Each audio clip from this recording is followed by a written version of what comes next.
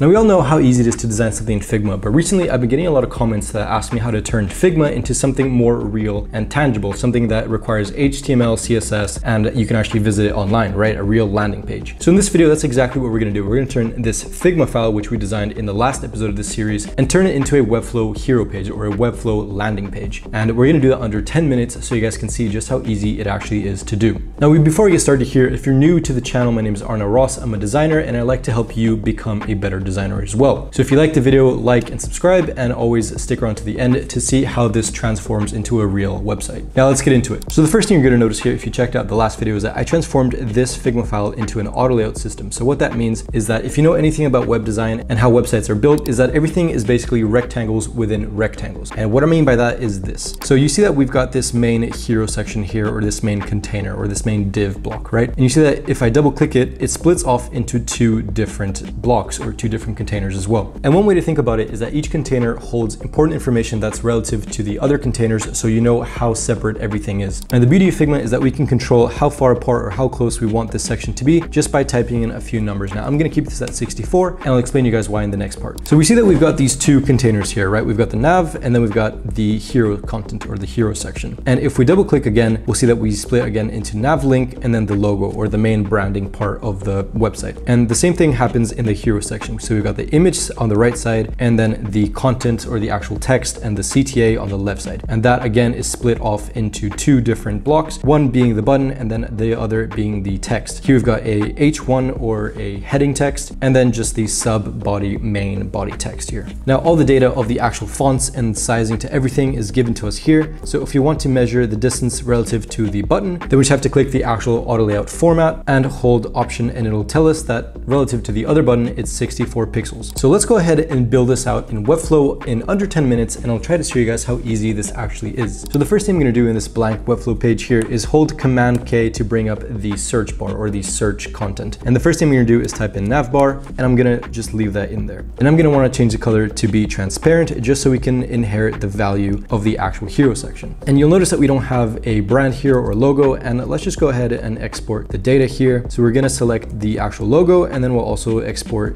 the image here just so we have them both. And then we're gonna want to click export, and let's do 2x and both PNG. Now you can also export the logo as an SVG, but for this it's just easier if we export it as one. So now that we've imported these two images into the asset panel, we're gonna want to just drag this into the brand section or the brand div block. And that seems a bit big, right? So what we're gonna wanna do is go over to the actual auto layout here, double click our way onto the logo, and then we can just check the size right here. So we want this to be 118 by 70. So let's just type that in right now. We're gonna want it to be 118 by 70.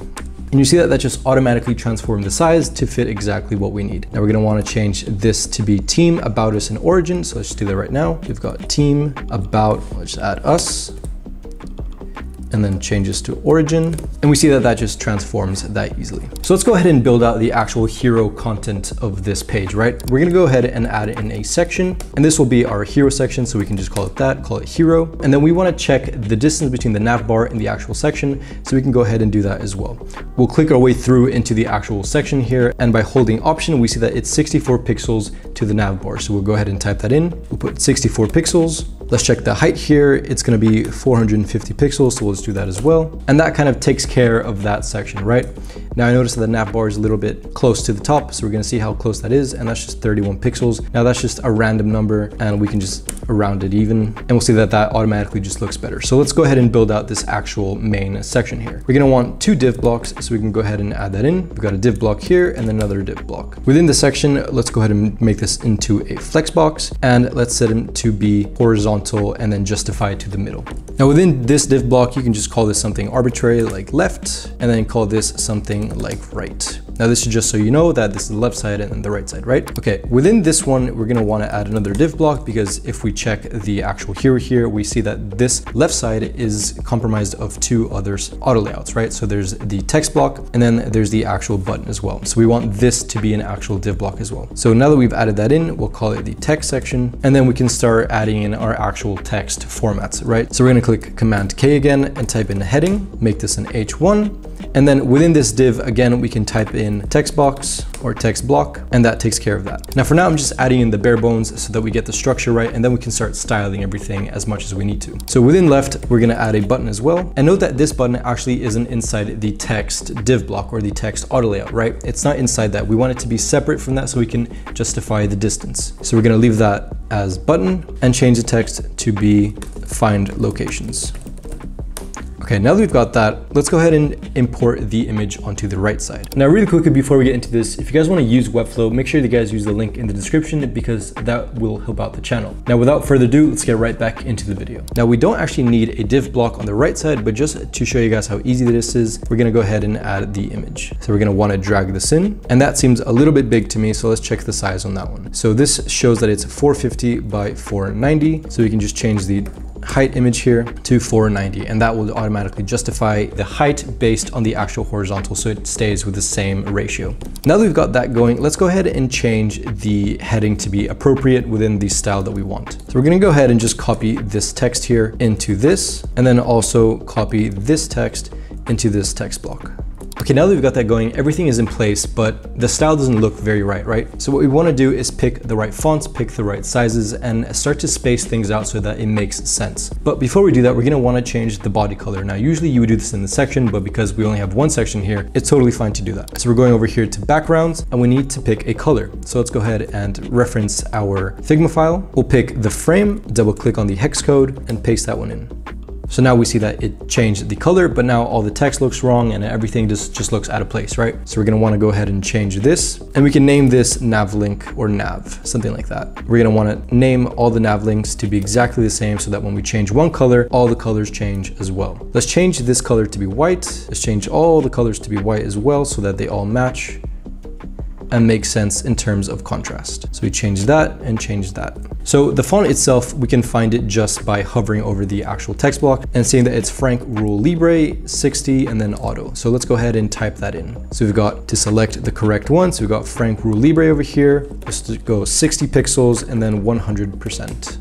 And then the same thing for the text block. We've got this, which is Nunito 25 and then automatic. So we've got Nunito down here. We've got 25 and then let's do 100% as well.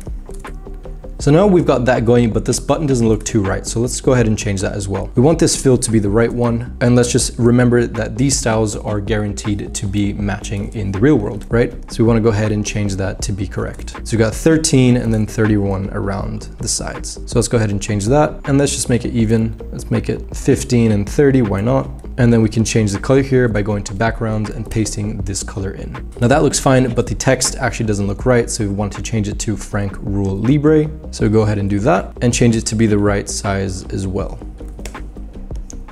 Lastly, in terms of scale and size here, the team is obviously not the right size. So we're gonna wanna go ahead and give it the right number. So we do 20 and then that should be fine. Okay, so now we've got all the data, all the correct numbers and all the correct colors, but the spacing is all wrong, right? Everything just doesn't make sense here. So let's go ahead and change that. We want to select the left side here and give it a value of 521. That will change the scale of everything and make the left side a lot more compact. So let's go 521 and we'll see that this is already starting to make more sense. Let's go ahead and separate out this to be 54. So we've got the top heading here and let's just separate that to be 54. We want to get rid of the spacing here. And then let's select the text div as well and change that to be 64 because as we see, that's what Figma tells us, right? So we want to go ahead and make sure that's the right one. Now, comparing this to Figma, we see that this actually doesn't look too right. So I'm going to go ahead and change that something to 150. That looks closer. And we're going to want to center this section over here in the middle. So we're going to change this to a flex box, direction vertical, and then we're going to want to justify it through the left and then in the middle. Now the sizing looks a little bit off, so we're going to want to decrease that by a bit. And that looks more appropriate. We're also going to want to change this section and let's give it an even number of around 20 all around. And now what we want to do is give it the appropriate space between the actual text box and the CTA and then the actual large image. So we go over here to the left and give it a spacing of 64.